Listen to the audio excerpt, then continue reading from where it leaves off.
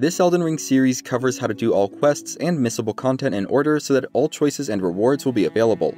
For best results, follow this series from the start of Part 1. There will be spoilers in the form of important information, and as usual, useful timestamps can be found in the video description. At the end of Part 4, we had just completed multiple quests and NPC storylines, including those for Ranni, Blythe, E.G., Sellen, Jaren, and Bach. In Part 5, we aim to wrap up all major quests and quest steps before heading into the mountaintops of the Giants. We'll start at Volcano Manor. I want to take a moment to give a major warning: avoid defeating Rykard, who is the final boss of Volcano Manor, at all costs. Defeating Rykard will lock you out of all Volcano Manor related quests that haven't been completed beforehand. Now to start, and this is a trivial matter, but there is a Ghost NPC at the end of the hallway that leads to the west. It doesn't matter if you speak with this NPC or not, it will just provide some interesting context to the story of Volcano Manor. I believe this ghost disappears sometime after eliminating the first Volcano Manor target. Before speaking with Tanith, you can head upstairs to face off with the Inquisitor Ghiza Invader. She drops the Ghiza's wheel weapon when defeated. Next, speak with Tanith and agree to join the Volcano Manor. Despite the vibe of the manor, joining them will not have any negative impact elsewhere in the game. Head down the hallway and enter the drawing room. Take a moment to greet the NPCs in the room, Rya, Bernahl, and Diallos. Following that, pick up the Recusant's Finger and the first letter from Volcano Manor. It specifies the first target, Old Knight Istvan, and marks his location on the map, which is north of Warmaster's Shack. It's the same location where we fought Recusant Henricus way back in Part 1 of this guide series. Go there, find the red summoning sign, and invade. The reward for defeating Istvan is the scaled armor set. You can then report your success back to Tanith to receive the Magma Shot Sorcery. Reload the game and you'll find Rya in a new room. It's down the hall through the second door on your right. Here, you'll find Rya in her true form as Zorayas, a Serpentborn. Speak through all of her dialogue to progress her quest. Afterwards, you can speak with Tanith to get some additional new dialogue if you want. You should also be able to purchase new Ashes of War from Bernahl. Assassin's Gambit is particularly useful as it will make you semi-invisible and completely silent for about 30 seconds after use. I put the skill on a light dagger that doesn't affect my equip load by much, and switch to it whenever I need to pass through an area unnoticed. Be sure to speak with Patches and get a target request from him for the Great Horned Tragoth. Fast travel to the Magma Worm Makar Arena. Near the site of Grace, you'll find a red summoning sign to invade Tragoth's world. The Bullgoat armor set is the reward for defeating the Great Horned Tragoth, and afterwards you can return to Patches and inform him about your success. Reload the game and speak with Patches again to get an additional reward, the Magma Whip Candlestick. Next, retrieve the second letter from Volcano Manor if you haven't already done so. It names the next target for elimination, Riley the Idol, and marks his location on the map.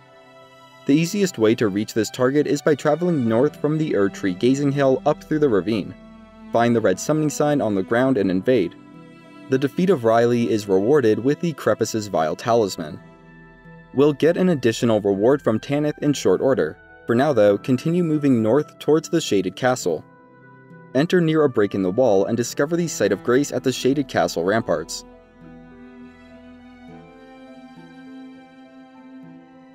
Before going through the Shaded Castle, you can find a hostile NPC to the west of the castle.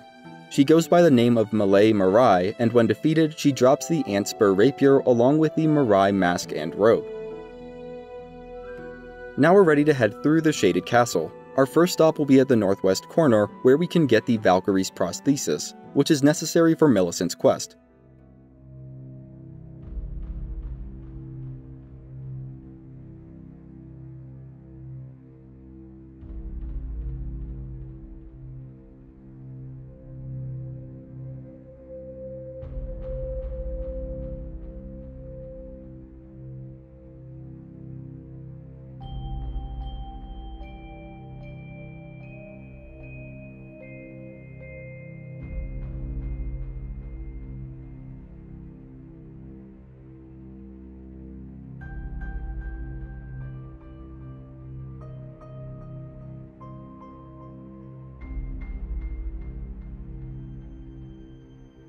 Double back a short distance before hopping across rooftops to the north to reach the inner gate site of Grace.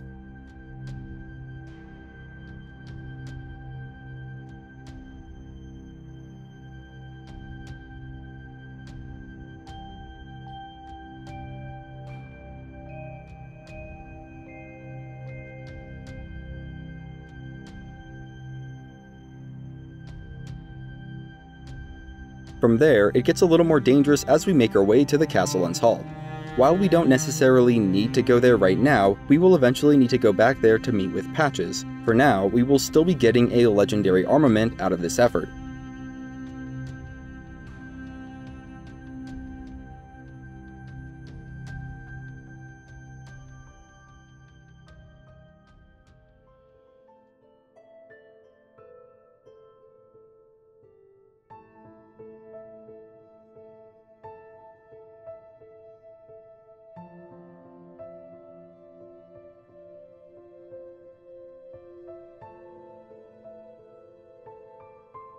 You'll need to defeat Elemer of the Briar before the Site of Grace will appear for this location.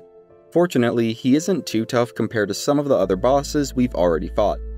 When defeated, Elemer will drop the Briar Great Shield and Mirai Executioner Greatsword, which is one of the legendary armaments. Discover the new Site of Grace, then report back to Tanith about the elimination of the second Volcano Manor target. You'll receive the Serpentbone Blade as a reward, and Tanith will also let you in on the secrets of Volcano Manor. Reload the game by resting at the Site of Grace, then go to the drawing room. If you speak with Diallos now, he will express a lot of doubt and self-pity. After going through all of his dialogue, Diallos will leave the manor once you pick up the red letter, which is effectively the third letter from Volcano Manor. Speak with Bernahl to get the letter to Bernahl, which marks a target for elimination, Vargrim the Raging Wolf, on the map. He is located in Leyndell, which we will get to soon enough.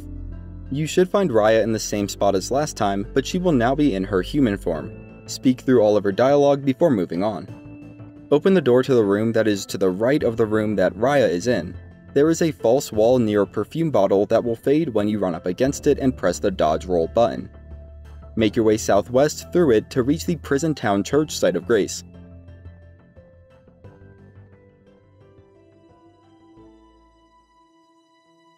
In order to advance Rya's quest, you will need to open the pair of doors at the far side of the church and step out into the underbelly of Volcano Manor. You can then speak with Rya and tell her of the dark side of Volcano Manor. Afterwards, if you want, you can speak with Tanith about Zorayas' troubles for some new dialogue, then return to the Prison Town Church. To progress Rya's quest, we will need the Serpent's Amnion, which requires us to make our way through Volcano Manor's underbelly. Our first destination is the Guest Hall.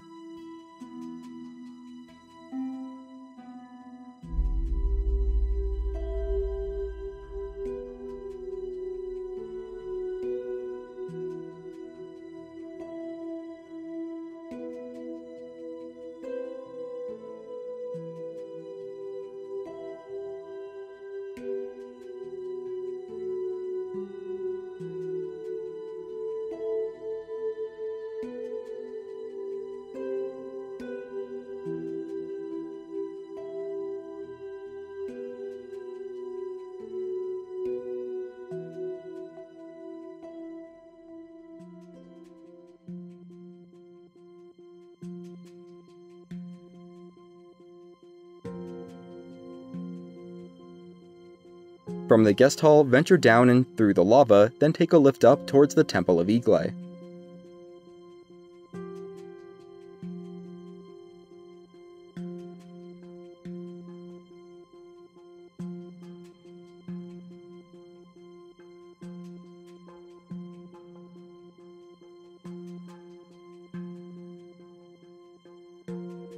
Before entering the temple, pull the lever to the northwest to raise a giant bridge, which will serve as a shortcut back to the Prison Town Church.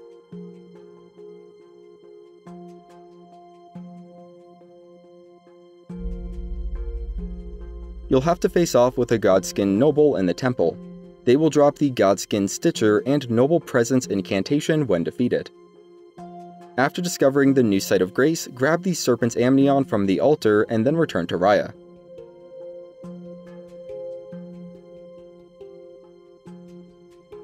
Give Rya the Serpent's Amnion and speak through the rest of her dialogue.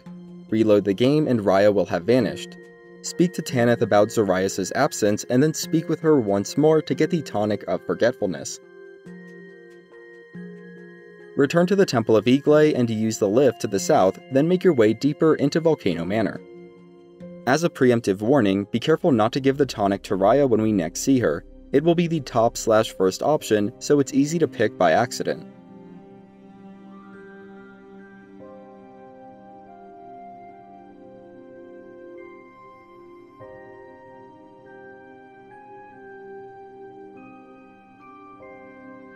I use the Assassin's Gambit to sneak past the Iron Maiden here and avoid detection.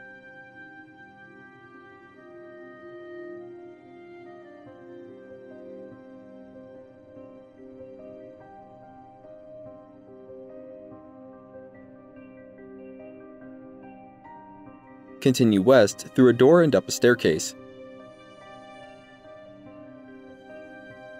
Find the lift near the back of the next room and activate it. The lift can be used later as a shortcut to get back here from the Temple of Igle. Continue forward and jump over the railing on the left side at the end of the short bridge. This will land you right next to the room where Raya is located. Double check to make sure that the Iron Maiden isn't following you, then go in and speak with Raya.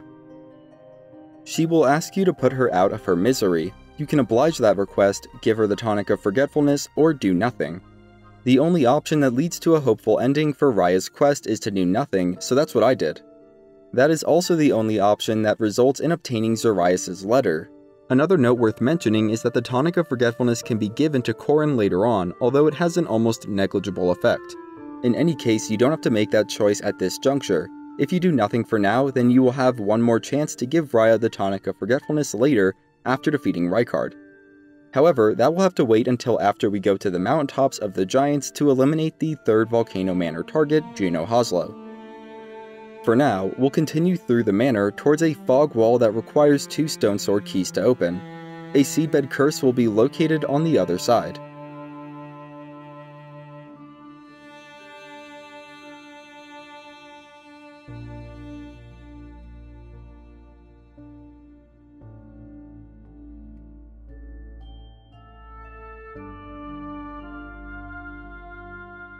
After opening the path with the stone sword keys, make your way down to the bottom floor. This is another area where the Assassin's Gambit skill comes in handy, as it will prevent detection by an enemy spellcaster that would otherwise make your life harder.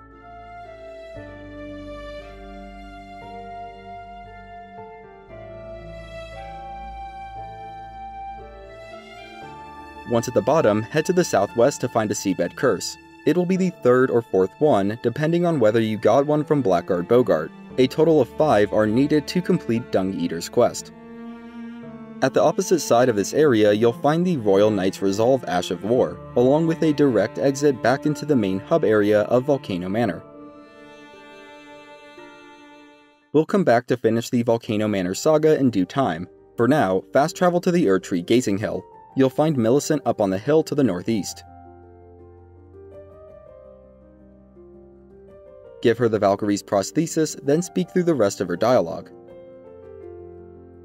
At this point, you can return to Gowrie for new dialogue about Millicent. You will also be able to purchase the Pest Threads incantation, and doing so will open up a new dialogue option about Melania, which will then unlock the Desperate Prayer gesture. Next, make your way to Windmill Village in North Altus Plateau. Near the high point of the village, you'll find a summoning sign for Millicent. Equipped with a new prosthesis, she will help in the fight against a Godskin Apostle just a short distance further up the hill. This boss will drop the Scouring Black Flames incantation and Godskin Peeler when defeated. Discover and rest at the new Site of Grace, then find and speak with Millicent nearby. Be sure to go through all of her dialogue before leaving.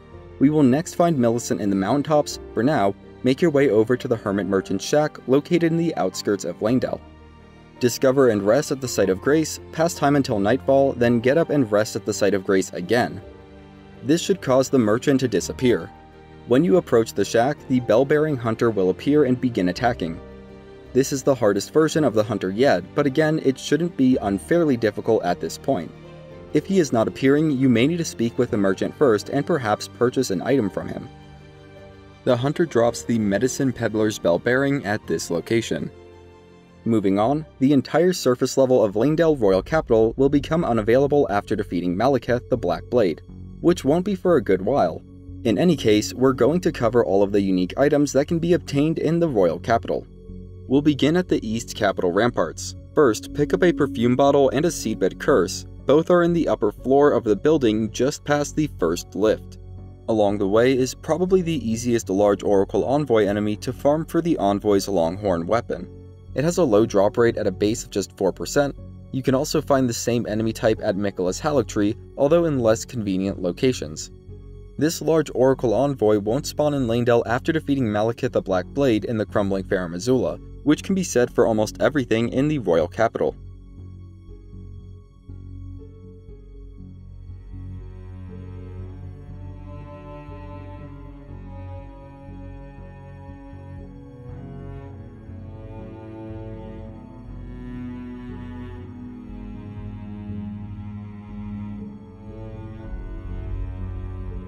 We already got this Seedbed Curse in part 3 of this series, so don't be surprised if it isn't there for you.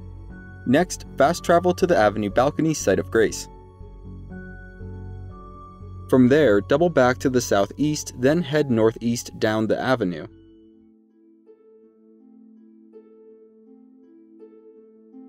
Once at the end of the avenue, turn to the south and run to the end of the alley where you'll find the corpse variant of the Imp Head armor.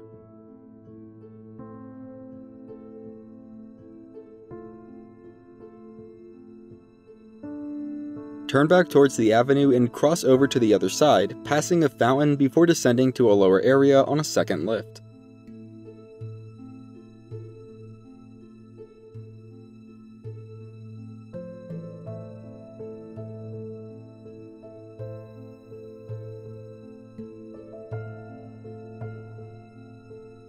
Sprint jump across the rooftops to the west and pick the black bow up from a body.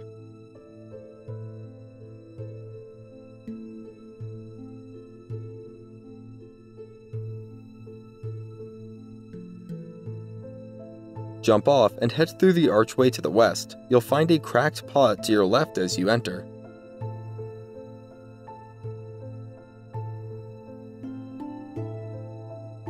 Continue along the path to reach the Lower Capital Church Site of Grace.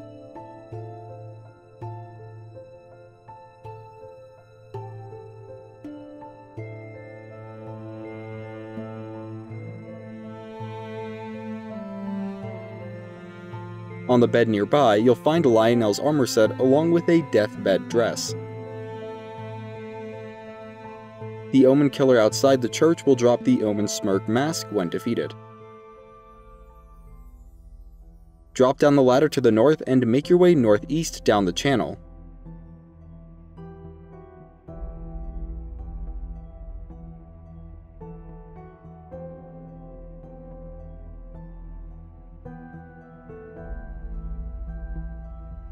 Defeat the sitting gargoyle at the end, then drop down into the pit below where an Earthsteel dagger can be found. Climb the ladder on the far side of the pit and make your way south to a secluded area with a treasure scarab. It will drop the Thunderbolt Ash of War when defeated. Again, you may have already gotten it during part 3 of this guide series. A gargoyle mini-boss is located to the south of the West Capital Ramparts.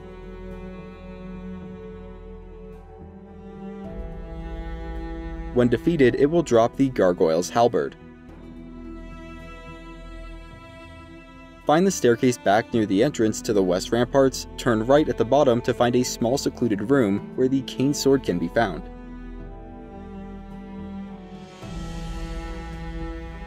From there, we'll make our way to the Fortified Manor, which has a striking resemblance to the Round Table Hold.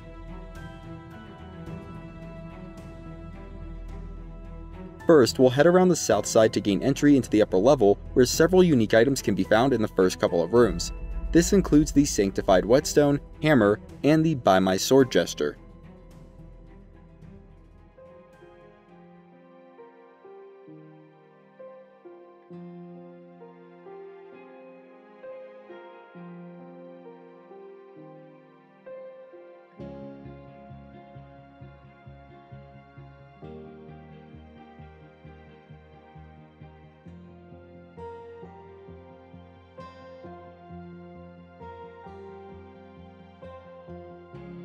Open the room where you'd find the two fingers were this round table hold. In their place will be the coated sword.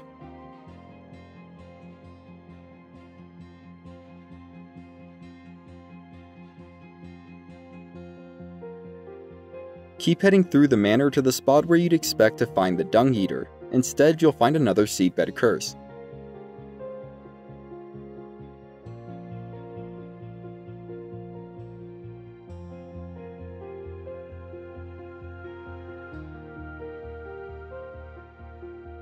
Double back to the smithing room and go down the staircase.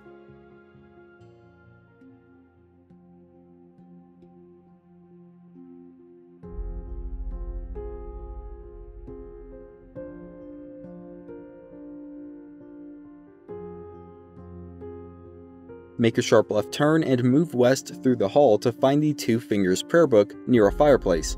Then head out into the foyer.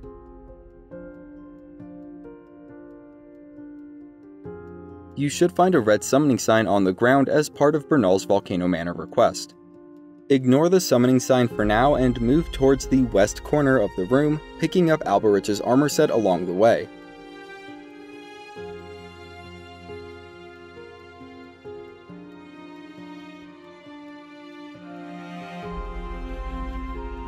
The flightless bird painting is near the fortified manor site of Grace.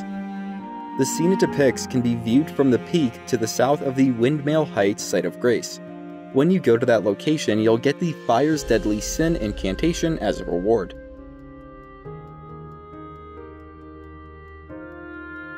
Head back out to the foyer and initiate the invasion at the red summoning sign. You'll need to assist Bernahl in defeating 2 NPCs, Vargram and Wilhelm. The Raging Wolf armor set is awarded immediately after victory, and you can speak with Bernahl back at Volcano Manor to get the Gelmir's Fury sorcery. Out of the main foyer exit and to the northwest, you'll find a particularly stubborn pair of Leyndell knights. The one on the ground, wielding a spear and shield, will drop the Gravelstone seal when defeated, which boosts the potency of Dragon Cult incantations. Return to the foyer at the fortified manor and open the doors in the north corner, which leads out to the courtyard.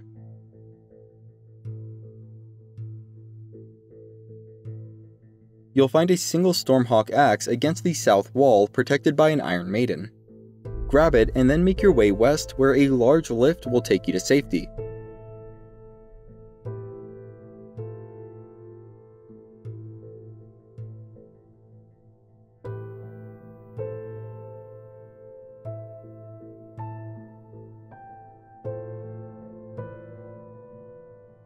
You may recognize this area as where the transporter trap chest at the Tower of Return in Weeping Peninsula takes you, and you'd be right.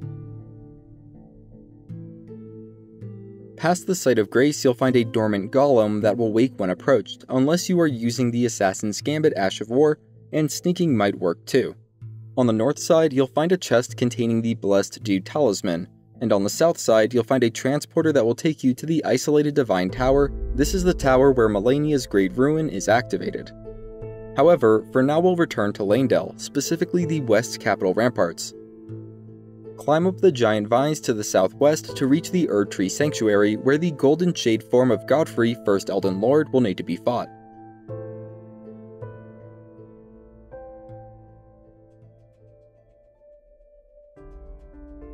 On a new game, defeating this boss will unlock an additional slot for equipping talismans. Afterwards, discover the new site of Grace, then head out the east exit and climb the vines to the upper level.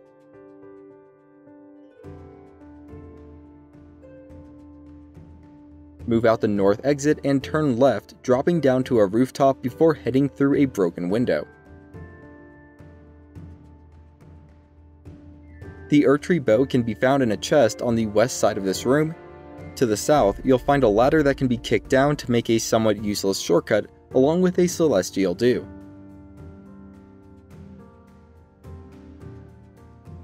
Double back towards the broken window and climb up a new vine to reach the Golden Order Principia prayer book, which is required as part of Corhyn and Goldmask's quest.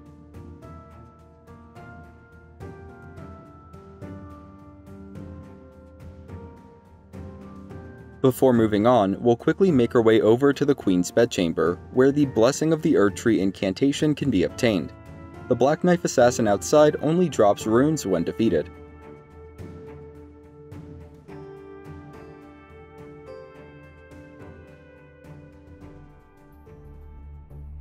After getting that, return to Erdtree Sanctuary.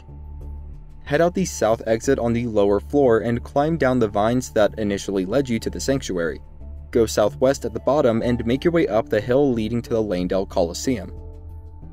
There are 2 duelist-type enemies along the path. Both can drop pieces of the duelist armor set. In addition, the first one also has a chance of dropping the duelist great axe, whereas the second duelist also has a chance of dropping the battle hammer. The drop rates are quite low, and unfortunately, these are the only 2 duelists that can be farmed for these items. And like most other things in Leyndell, they will no longer be available after defeating Malekith and Farum Azula. Near the second duelist, you'll find the Ritual Shield Talisman, which is quite good. Heading clockwise around the Coliseum, you'll arrive at Corhyn and Goldmask's Leyndell location. They will be looking towards the Erdtree Sanctuary. Before speaking with either NPC, pick up the Starfist weapon from a body in the nearby alcove. While Corhyn isn't required for the completion of Goldmask's quest, it is ideal for both NPCs to be alive. This step in Goldmask's quest must be done before burning the Erdtree at the Forge of the Giants. Go ahead and give Corhyn the Golden Order Principia, then learn the Law of Regression incantation. Casting this incantation will be required for Goldmask's quest. If Corhyn is dead in your game, you can always give the Golden Order Principia to Miriel at the Church of Vows to gain access to that important incantation. Also, take note of the intelligence requirement to cast Law of Regression. It's 37. Rebirth may be required to meet that intelligence requirement, and it was for me. Return to Erdtree Sanctuary, memorize the Law of Regression incantation, and equip your favorite seal.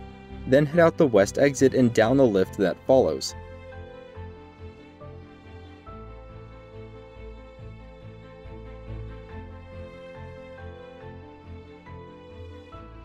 Near the foot of the next staircase, you'll find a message on the ground in front of a statue of Radagon.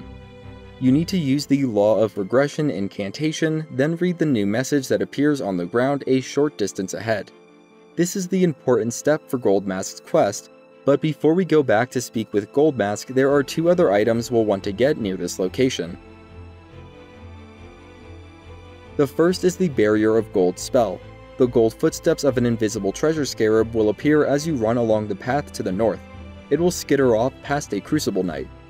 The Knight drops nothing more than runes, and if you are evasive enough, you can avoid its attacks and defeat the treasure scarab to get the spell. Following that, sprint jump over the railing to the northwest near the giant spear, and land on the platform below.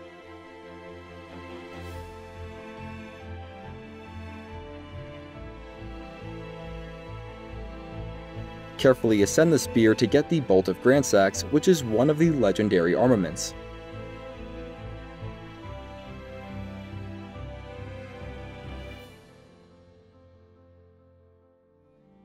You can drop down on the pavilion below to get a Stone Sword key, then make your way through a water channel to the northwest, which will take you to a ladder that can be kicked down, ultimately leading back to the lower capital church.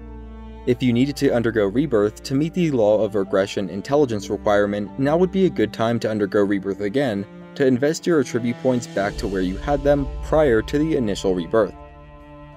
Afterwards, you can return to Goldmask and tell him your revelation, unlocking the Golden Order Totality Gesture and advancing Goldmask's quest. Also, if Corhyn is present, he will thank you and sell 2 new incantations, Discus of Light and Immutable Shield.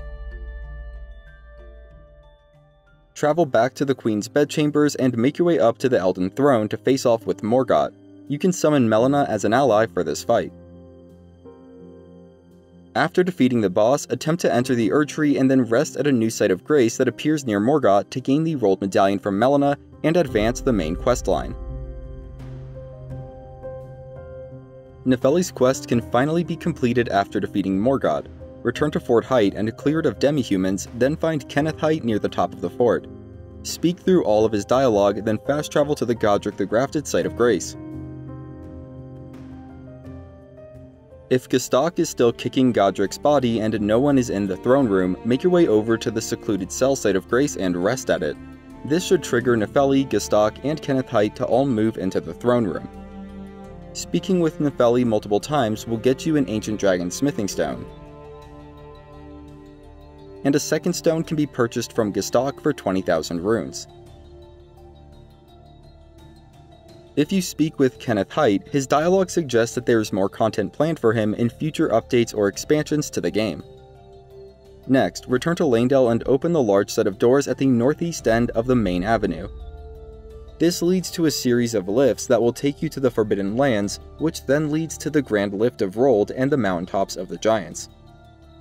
Before that though, head along the lower area near the water. At the southeast edge, you'll find another perfume bottle guarded by a misbegotten warrior.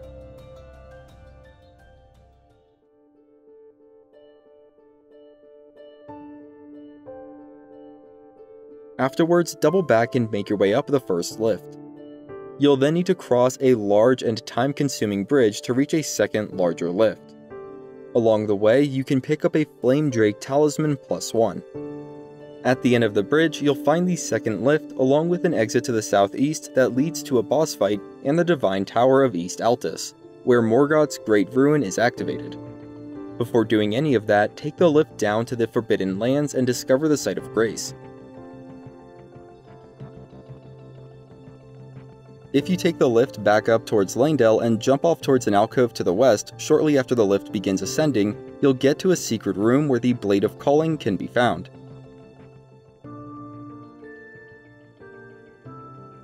Afterwards, travel northeast through the Forbidden Lands to reach the Grand Lift of Rold. From there, it's a short distance to the Zamor ruins where you'll find Yrah, now possessed by the one known as Shabriri. Speak with Shabriri to learn more about the Three Fingers and the Frenzied Flame. If you inherit the Frenzied Flame, Shabriri will vanish, leaving behind the Ronin's armor set and iron casa that Yrah normally wears. You can also get the armor by just attacking Shabriri. However, I am not 100% sure if attacking Shabriri has any ramifications, but as far as I can tell, it does not. We will discuss Shabriri and the Frenzied Flame in part 6 of this series. Until then, try to hold off on attacking him. For now, continue heading north, eventually reaching the ancient Snow Valley ruins. Millicent will be nearby. Speak through all of her dialogue, and when you reload the game, Millicent will be gone. Next, go northeast to reach the frozen river, then travel down it to the southwest. A red summoning sign will appear near the Shack of the Lofty. Pause for a moment after invading to unlock the Hoslow's Oath gesture. For defeating Gino Hoslow, you'll get the Hoslow's armor set along with the Hoslow's Petal Whip. With that done, go to Volcano Manor. Speak with Bernahl to get the Gelmir's Fury Sorcery if you haven't already, then report your success to Tanith to get the Taker's Cameo Talisman. Afterwards, accept Tanith's offer to be transported to the final boss of Volcano Manor. Discover the Site of Grace, then pass through the Fog Wall. There is a weapon to your left as you enter the arena, the Serpent Hunter. It is the single best weapon for fighting this boss, and if you want, you can also fast travel to Round Table Hold after grabbing it and upgrade it, then return to face off with the God-Devouring Serpent, aka Rykard. Defeating this boss will get you the Remembrance of the Blasphemous along with Rykard's Great Rune. Discover the new Site of Grace, then return to the Volcano Manor hub and speak with Tanith, Bernahl, and Patches. Also speak with Diallos if he's still there. You can also pick up the My Thanks gesture from where the Ghost NPC was previously located. Reload the game to confirm that all of them have left. Next, travel to the Temple of Iglay, then return to Raya using the shortcut to cut down on travel time.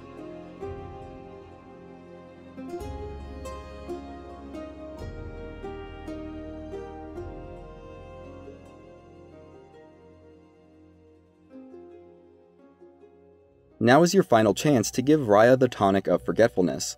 Again, I think the best ending is to actually not do anything. Just speak to Raya and refuse to give her the tonic. Reload the game and she will be gone, leaving behind the Daedakar's Woe Talisman and Zorayas' letter.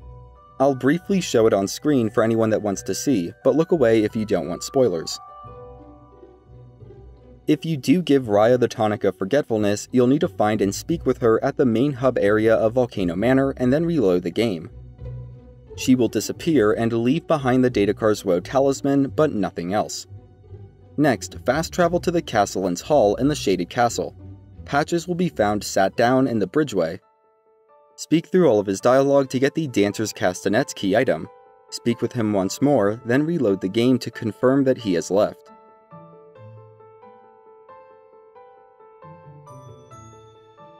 Return to the Rykard boss room to find Tanith. You can give her the Dancer's Castanets, but at least for now, it will not have any observable effect. I am almost positive this means that From Software has future content planned for Tanith. Because of that, I would avoid attacking Tanith even though doing so will get you the Consort's mask. I also think that attacking her might interfere with any future content planned for patches. That being said, if you are about to go to New Game Plus, you might as well get the mask from her before doing it. For now, leave her be and return to Murkwater Cave where we first met Patches. After a moment of deja vu, Patches will recognize you and promptly surrender. This will unlock the Patches crouch gesture and give you permanent access to Patches' item shop. If this event isn't happening, try restarting the game to fix it. That's pretty much it for Volcano Manor related quests. We will wrap things up with Bernahl a bit later once we get to the Crumbling Fair in Missoula. If you're still having trouble with the quests covered in this video, you can reach out in the comment section where I will do my best to help. I also recommend checking the comment I have pinned as I'll be updating it with information about specific problems people are having and potential solutions. You'll want to hold off on defeating either the Fire Giant or Mog Lord of Blood. I wanted to complete and discuss both Fia's and Hiatus quests in this video, but it will have to wait for part 6. You can find that video over on my channel, and if you're new, consider subscribing. You're helping me feed my cat, her name's Marshmallow. Another great way to support the channel is through the Marshmallow merch store. It features professional Elden Ring inspired artwork of your favorite fluffball. Have a great day, if you're here today, have a great Friday, and a great weekend, and as always, thanks for watching.